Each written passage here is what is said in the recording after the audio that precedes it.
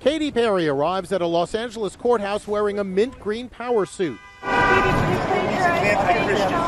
The pop star is accused of plagiarizing the underlying beat in her big hit, Dark Horse, from 2013.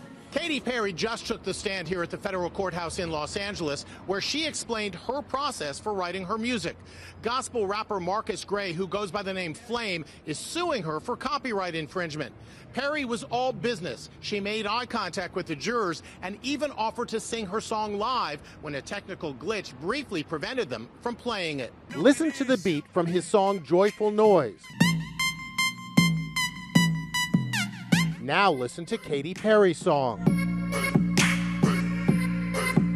The case is being compared to Robin Thicke and Pharrell Williams, who were ordered to pay $5 million to the family of Marvin Gaye in a copyright infringement suit involving blurred lines.